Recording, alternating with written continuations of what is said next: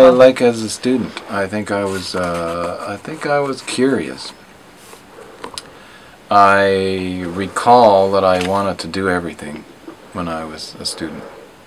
I wanted to play the piano, I wanted to play in the jazz bands, I wanted to do electronic music, I wanted to do composition, etc. So I kind of did everything.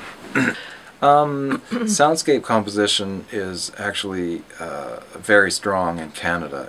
In the whole world, if you look at the whole world, then soundscape composition and acoustic ecology those are big things centered in Canada. There's a lot of activity here, interestingly, and it was something I've been interested in for quite a long time, but didn't have the resources to kind of do.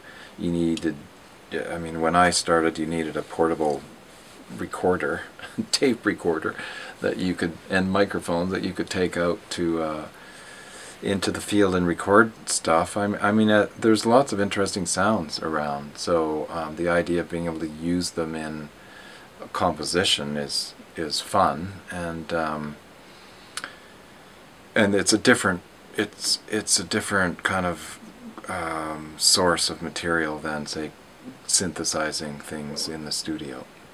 But there's lots of music that combines both, and so I got into it because I was interested in, you know, in the richness of sounds that are out there in the world, and in being able to sort of, I guess you develop a sensibility for them, and then get into recording them, trying to listen. Then you need to listen to them more carefully, and then decide, oh, can I use something from this to in some kind of composition. And so in my case, I end up in my compositions that are what you could call soundscape compositions.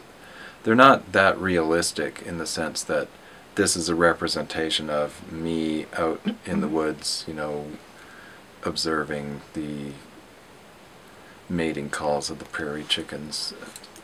But I use prairie chicken mating calls in a context that's got other sounds that weren't there. So I'm layering different kinds of sounds in, and then often manipulating them quite a bit so that they're not sort of representative completely.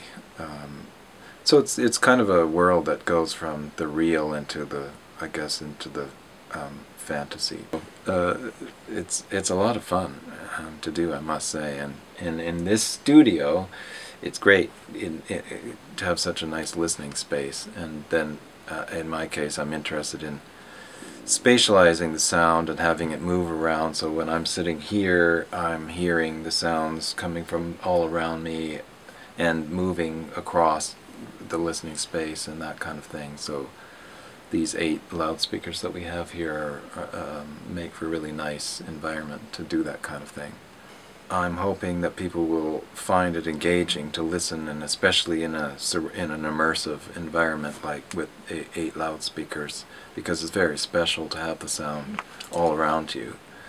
So that is what I hope for, and also you know, we want to draw attention to the environment, to the disappearing environments, the disappearing soundscapes. I mean, it's just one aspect of all of that. And people are recording how much, well, taking note of all of the encroachment of the urban onto the rural, and then and the fact that, in fact, if you're listening, you realize how noisy it is out there.